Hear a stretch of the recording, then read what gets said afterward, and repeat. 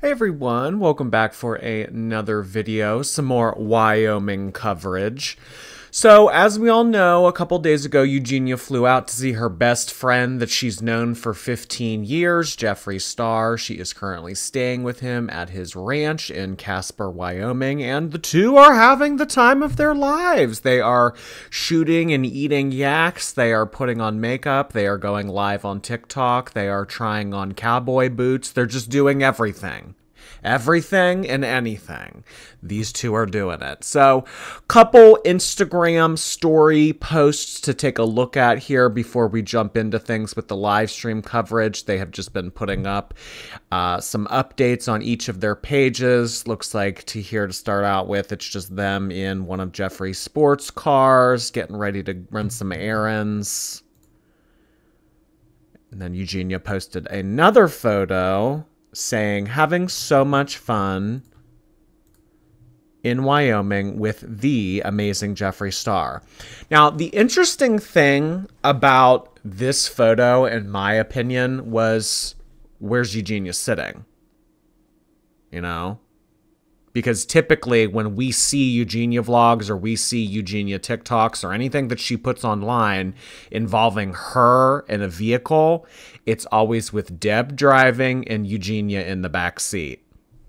Here, however, looks like Jeffree was operating the car and Eugenia was sitting in the passenger seat. So when it's Deb driving Eugenia around, she has to go in the back seat. But when she's with her best friend that she's known since 2008, she's sitting in the passenger seat. So, I don't know. Does this kind of dispel the theory that a lot of people say when we talk about the whole positioning in the car thing?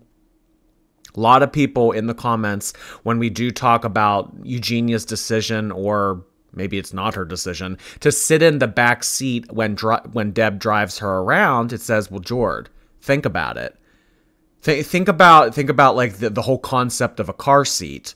You know, the point of a car seat is to keep someone safe and secure in one spot.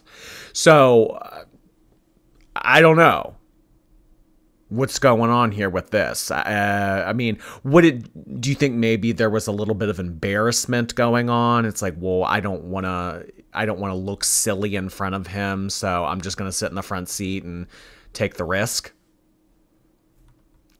Do we not have Deb breathing down her neck, telling her to do everything? Haven't really gotten any wind of Deb this entire trip so far. We don't know if Deb is staying nearby or even if she went at all. I would be highly, highly, highly surprised if Deb did not go with Eugenia on this trip and was kind of keeping a little bit of a distance, not to cramp her style, so to say. But yeah, would definitely be shocked if Deb was not around. But I think that in this case, Eugenia is placing all of her trust and understanding that she would otherwise give to her mom in the hands of Jeffree, because we know how much she reveres Jeffree. So, okay. Going for a little ride like this. I mean, it's possible that they could have just done this for the photo and then they could have gotten a different car, or she could have gotten the back seat after this. I mean, you know, but I just find it a little bit interesting. For years now, we have seen Eugenia only go around in transportation by sitting in the back seat, but now because we're with Jeffree Star, our beloved TikTok friend that we've known for 15 years, we're cool with sitting in the passenger seat.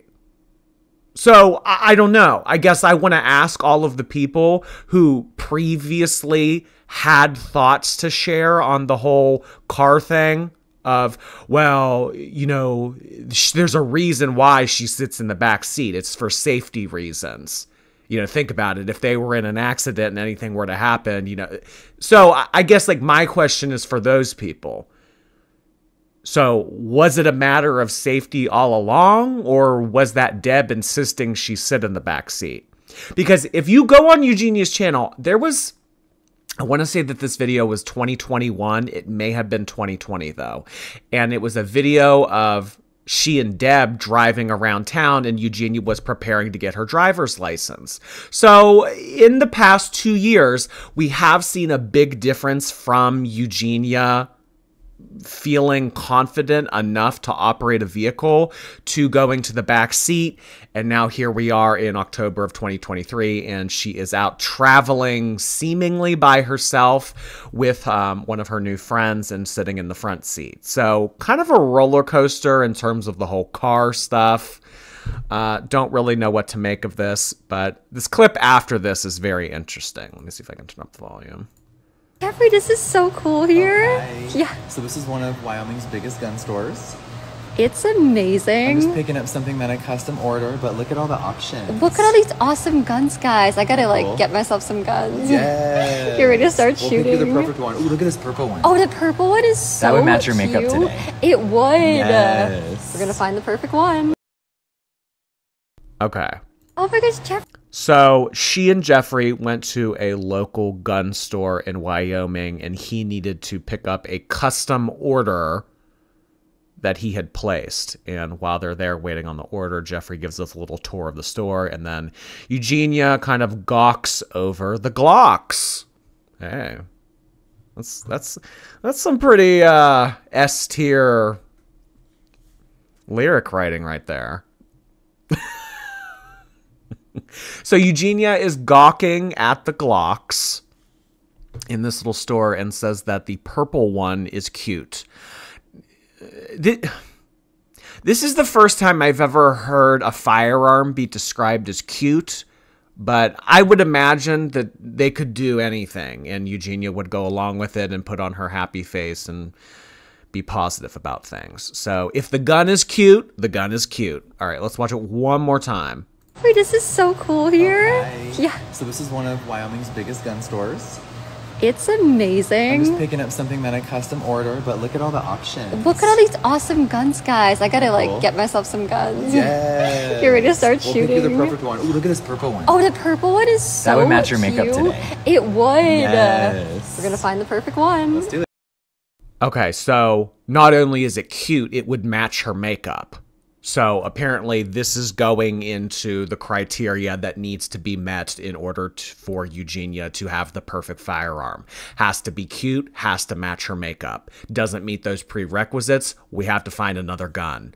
So I don't know if Eugenia is going to have to custom order a gun similarly to how Jeffree did. I'm not sure if this is part of Jeffree's daily routine. Whatever eyeshadow color he wants to put on in the morning, he goes and picks up a custom ordered gun that matches. Not really sure what his daily routine looks like, but we are in search of the perfect gun color. Moving along, I now want to take a look at Jeffree's Instagram story from earlier today. Now, this isn't really that heavily focused on Eugenia in these first few clips. It is mainly him promoting his makeup, but I think the most important thing to keep in mind is Jeffree knows that he has a lot of eyes on him right now. Jeffree, I mean, we've talked about this. I mean, Jeffree was in his prime, at the zenith of his career, maybe like 4 or 5 years ago. Really, really, really accomplished, popular, well-received YouTuber.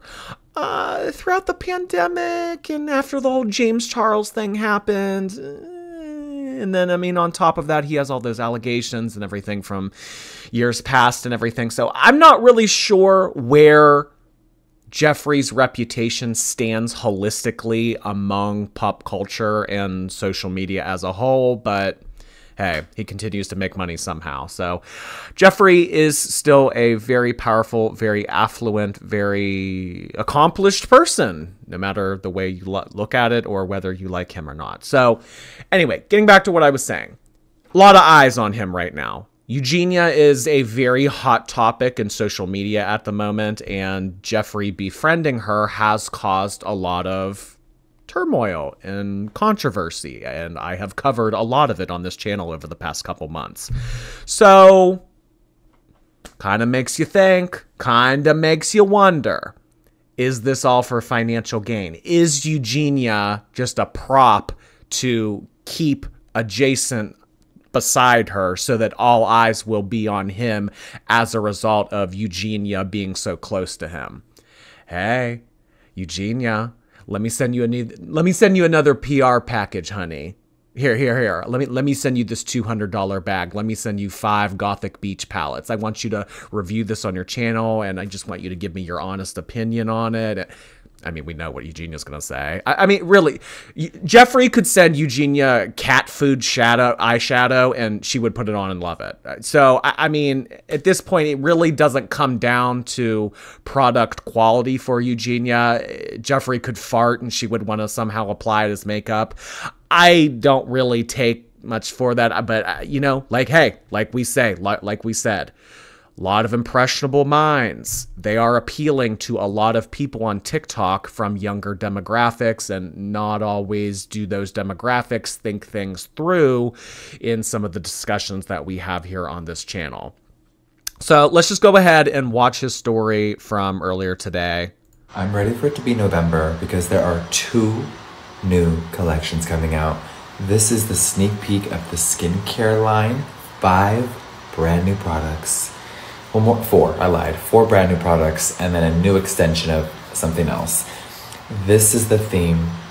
I'll obviously explain it in very big detail soon, but this is a sneak peek. Can you guess what it is? A lot of content is coming, a lot of products, and then of course my birthday collection.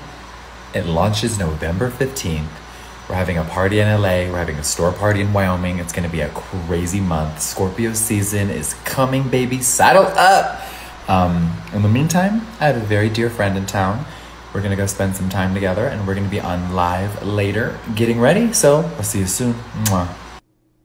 A very dear friend in town. Now, we know how dear this friend is to Jeffree. They've been really good friends since 2008. Back when Eugenia was in middle school at age 14, she was in the middle school bleachers texting her best friend at the time, Jeffree Star, age 22. So her presence here is making a mark on Jeffree, definitely, to be able to be calling her a very dear friend. This is actually the first that I am hearing of this whole birthday collection launch, and I mean, do I even have to say it? So if the Gothic Beach palette came out like what, 2-3 weeks ago, and he's already putting out another, I don't even know what that means, collection. Is that different from a palette? Whatever. It's new products. It's more opportunities for him to make money is the point I'm getting at. So if Jeffree is putting out a palette and then a collection in the span of 6 weeks of one another, that's some ramped up production. He really has things moving right now. And what better way to get Gothic Beach and the birthday collection on the market and on people's minds than with people looking at his Instagram stories? I mean, think about it, y'all. Think about it.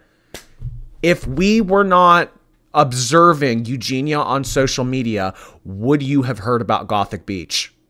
Think about it. I mean, really, this is like the butterfly effect of the makeup guru beauty world. I mean, because Eugenia Cooney is associated with Jeffree, because she visited him, and because she did the PR package, and because she does TikTok battles with him, and because blah, blah, blah, blah, blah, like all this relatability, Gothic Beach birthday collection. Would someone like me, would someone like you have heard about these lines otherwise? And I don't know. Hey, maybe you look at Jeffree Star right now and you think, hey, you know, despite all this drama, despite all this tea, despite all this enabling, despite all this nastiness, he makes a good primer. So I think I might get it. I'd imagine that there is a viewer out there that is thinking that right now. I mean, is that outlandish to say? I'd imagine you, Jessica from South Carolina, you bought the primer, didn't you? Jessica.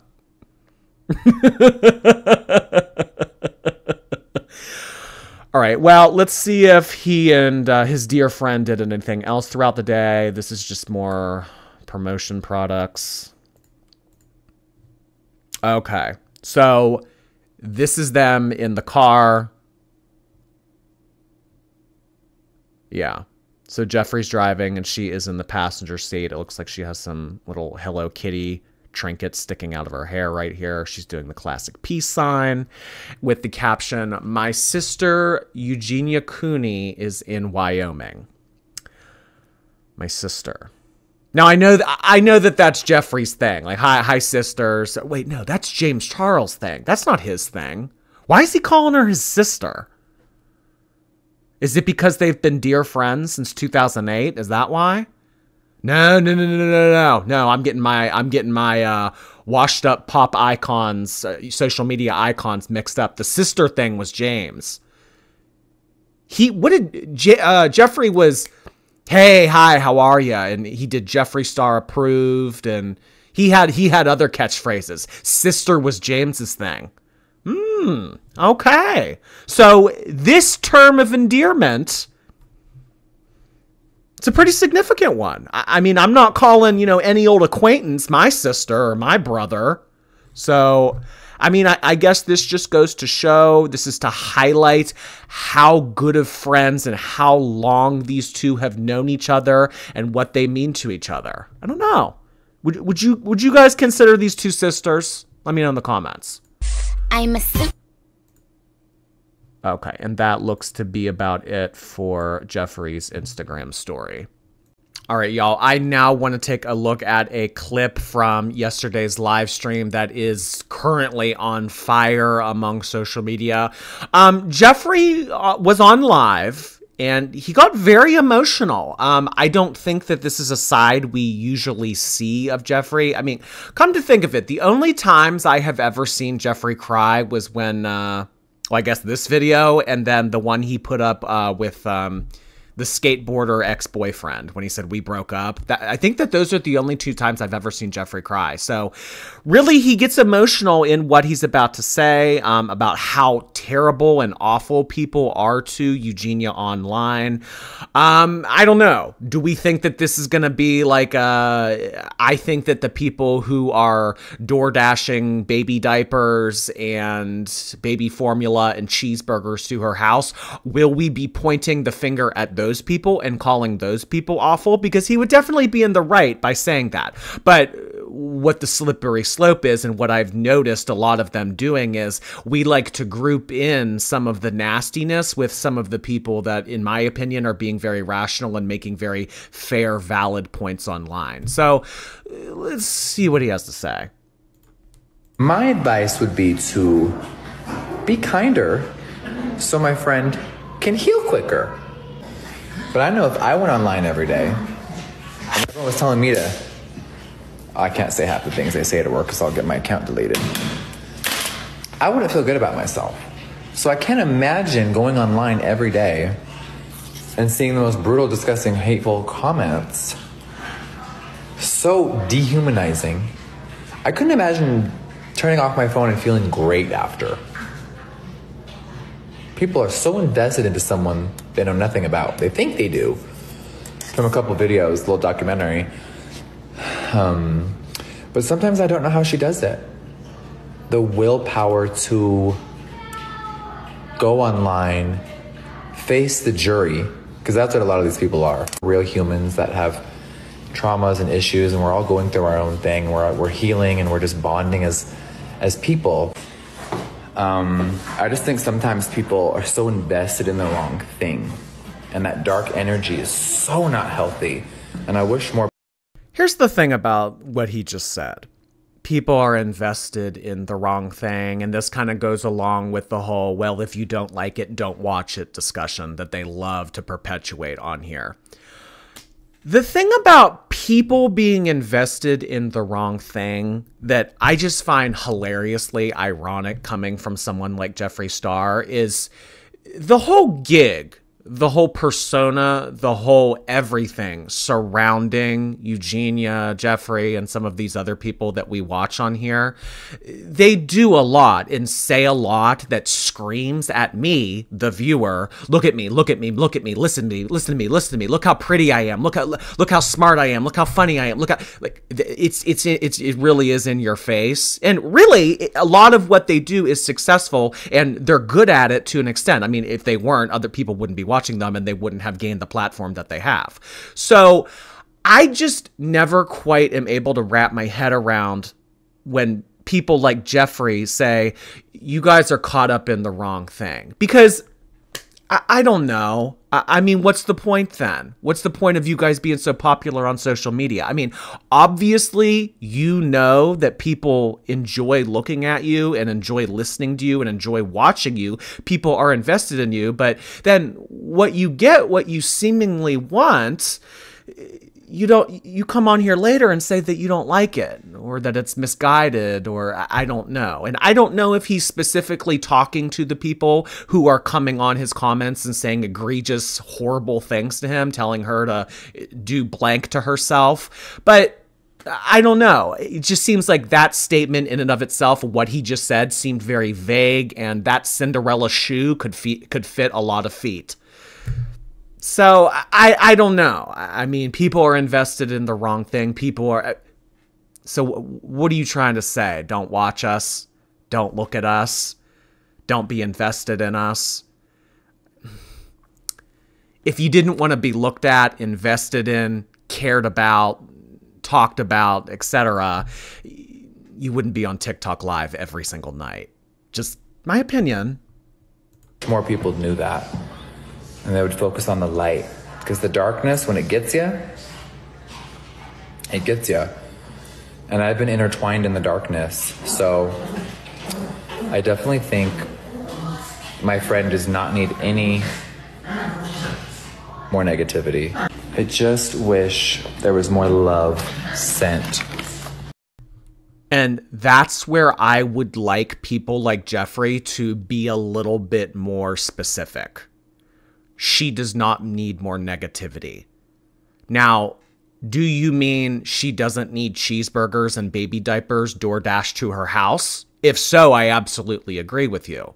But if you're trying to group in the people that are, in my opinion, having a very valid and reasonable conversation here on the internet and what we're seeing in contemporary social media, if you're calling that negativity, that's where I may differ opinions with you. So I don't know. I don't know, Jeffree. I mean, who are you exactly addressing here?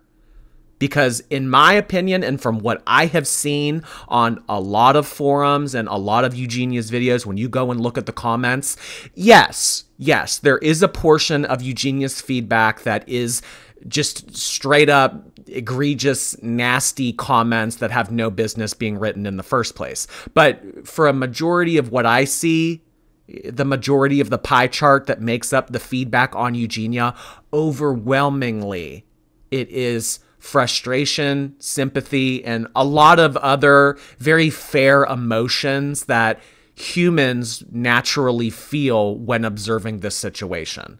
So who are we talking to here? Because are we coming on here to address a portion of people who are nasty and probably only make up, some percent of the people that watch her? Is this kind of like a conversation where the hate is louder, where I see a lot of conversations taking place and a lot of concern being communicated and a lot of things being said that seem very valid? Are those voices being drowned out by the people who are just being totally evil? Because you hear that old saying, hate is very loud. Hate's very loud. I mean, for 1,000 compliments that you get and you get one nasty critique, it's like that one nasty critique is all you think about. So I don't know. But as far as the whole being intertwined in the darkness thing that he just mentioned, I know that Jeffree has a very tumultuous past with social media. Jeffree has been around in some capacity online for probably a good 20 years now. Yeah, as long as he's been friends with Eugenia, 15 years, right? Yeah. As long as he's known Eugenia. So Jeffree's been through a lot. He's been through the ringer, so to speak, in regards to drama and nastiness and, different industries and being thrown under the bus, etc. I mean, I'm not really, throwing him a sympathetic lifeline right now. I'm sure that he, has done his part in perpetuating all of that and everything. But is this Jeffree's place, or is he making a point when he says that we all need to come to the light? We all need to see what he sees. When you get grappled in the darkness and when you get all intertwined with all of that.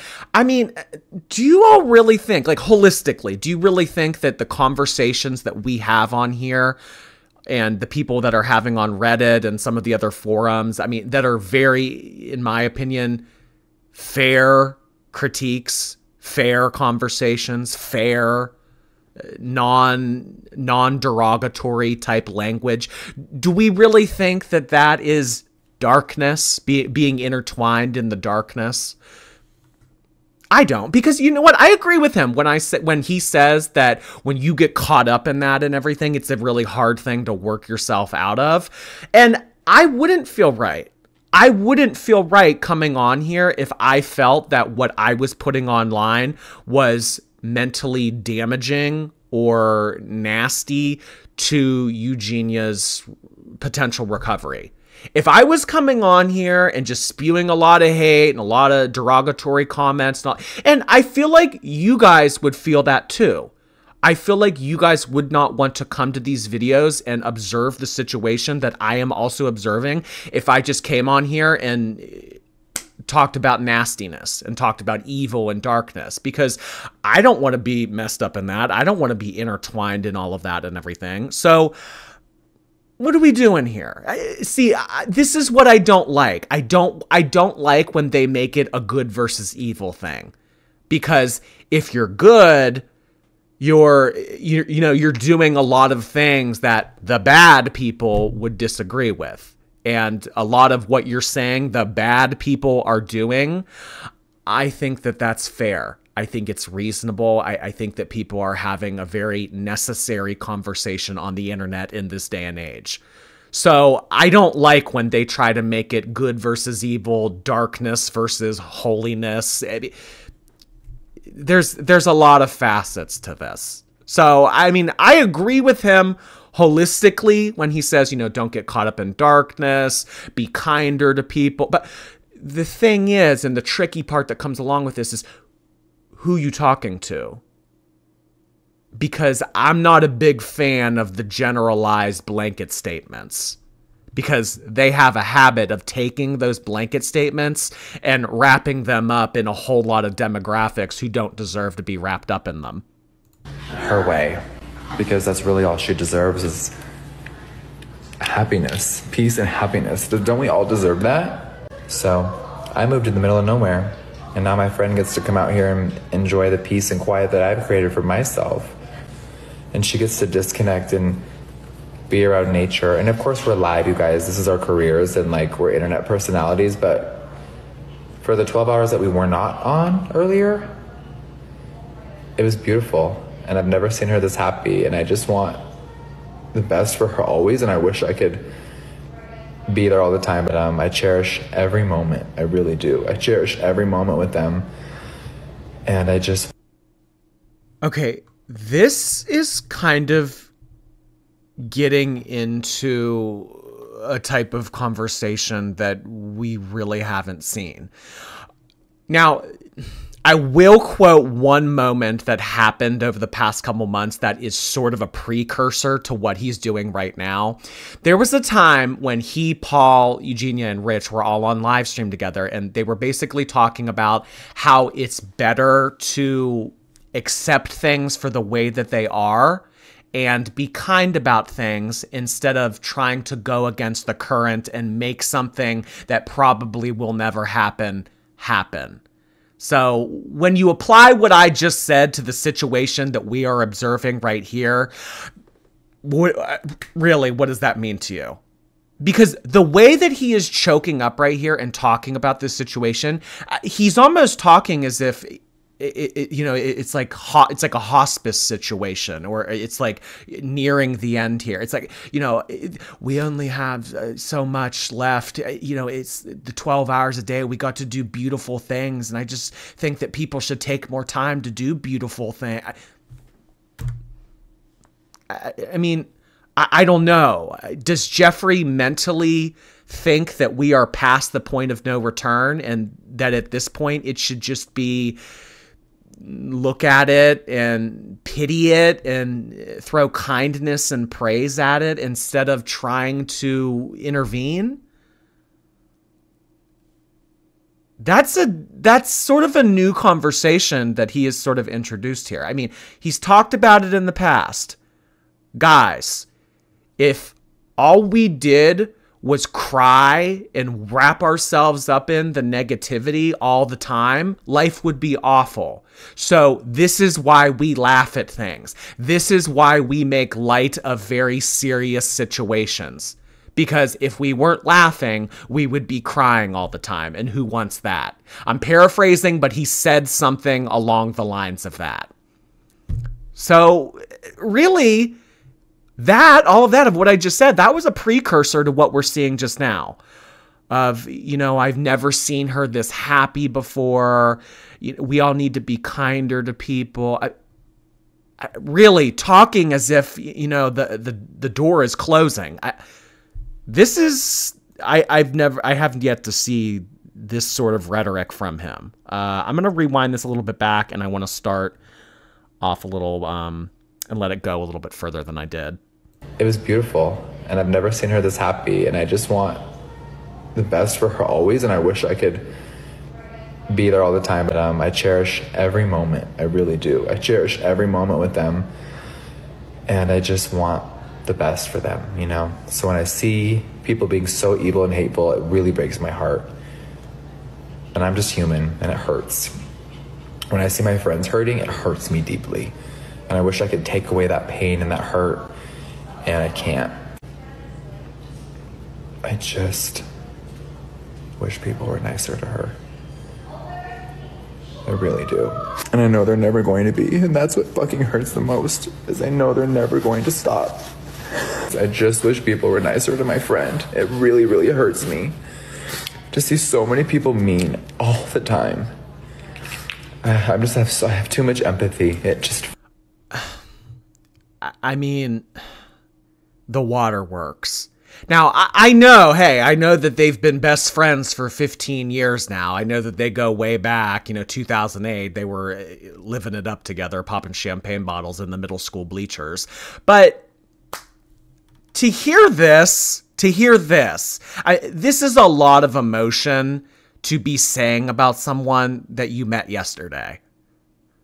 I wish I could take away their pain. I know that things are never going to change, and that's what hurts me the most. I wish I could be there for her all the time. This is a lot of emotion. Do we think that this is performative?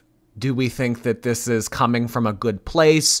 Do we think that this is just Jeffree trying to play a role of a hero? I don't really know what to make of this. However, I will say that the whole vibe that I got just now from him saying we have to be kinder to people, and I've never seen her this happy before, and the door closing mentality, that's a little bit concerning. So I don't know.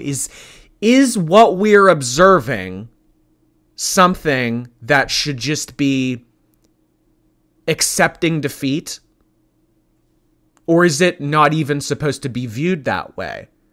Are you supposed to just, I don't know, view it as something, well, I mean, let's just have fun in the now. Let's just do it now, you guys. Let's just make the best of what we have right now. Like, is this the way that we should be thinking and putting this onto social media right now? I mean, and he's getting very emotional about this. I mean, if you were to fake something like this, I mean, I don't think that I could fake crying, so I guess that I have a difficult time comprehending someone else being able to make pseudo emotions like this. But it seems like it's coming from a genuine place, and it seems like he's really hurting for her. But I'm just wondering, should he be? Is this the right thing to be doing right now? And more importantly, is this the right thing to be broadcasting online? Fucking hurts. It really, really hurts. And I just want her to smile. I don't want her to know that I'm crying. I just want her happy, and that's what I'm gonna do. I mean, girl, really? You don't want her to know that you're crying? You are putting this out onto social media. If you really didn't know that you wanted her, that you weren't crying, you wouldn't be broadcasting this right now, talking about, I've never seen her this happy before, saying all these other hospice-like things. I don't want her to know that I'm crying right now. This is an interesting video. Very interesting video. We're all human, and we're all allowed to have emotions. And I just want to let you guys know that, it's just not okay what goes on. It's really not okay. I wish people... But you know what? I really wish, and you know what? I actually find myself giving this critique to a lot of the people that I observe on social media. Can you specifically identify or pinpoint what you are talking about instead of just using these blanket statements to address everyone? I don't like what people are doing online. People are horrible. People are awful. People... It's so vague, I don't think that that does anything. Because unless you know what the problem is, unless you're identifying the problem, how can we fix the problem if we don't know what it is? Because really, you're just coming on here, in my opinion, you're just complaining. You're complaining about nothing in particular. Or you're complaining to allude about something. And when you allude to something and you sort of foreshadow to your audience, it's open to anyone's interpretation, baby. So if you're coming on here and crying and saying all this stuff, you know, saying, oh, they're nasty, they're horrible, they're this, they're that, it's... People are going to take that and they're going to place it in Cinderella's shoe in where they see fit. Oh, Jeffree said this, he must mean this. So I wish that people in these kind of situations would be a little bit more specific so people know what you're talking about. I don't think it gets us anywhere. I don't think it helps anything when people come on here and just say, the world's mean, the world's horrible, people need to be nicer. Identify the problem, talk about the problem, propose potential solutions. What is the difference that you want to see in the world? What is the difference that you want to see in social media? What do you specifically not like about this? Defend your stance. When you improve your argument, you will bring more support to your side and more people will listen to you. People aren't stupid. People can form their own opinions and arguments on their own. So if you make good sense and you come on here and you say all the right things and people say, oh, I could get behind that. Hey, you know what? Jeffree's making a really good point right now. The support will come. The support will come. The support will follow. So I don't think a lot was accomplished in this little 3 minutes and 24 seconds of crying other than maybe just some sort of performative thing. He kind of had me for a little bit, but then at the end when he said, I don't want her to see me like this, I mean, really, like, in the Academy Award goes to... All right, y'all. Well, I think that is it for this video. I honestly wanted to get into more of the TikTok live stream coverage and everything, but I did not realize that I was going to go on so long about 2 Instagram stories and 1 3-minute clip. Jordy can talk. Jordy can talk. It's oh lordy, it's Jordy for a reason. It's like, oh god, this kid doesn't shut up. That's really the oh lordy part of it. All right, y'all. Well, thank you for watching. Let me know what you think. What's going on with this? What's the dynamic? What was this whole crying video thing about? I mean, them out and about doing stuff, particularly the I've never seen her this happy before. The whole rhetoric is very, very peculiar, and I need y'all's thoughts on it. So we will be chatting in the comments below, and I will see you soon.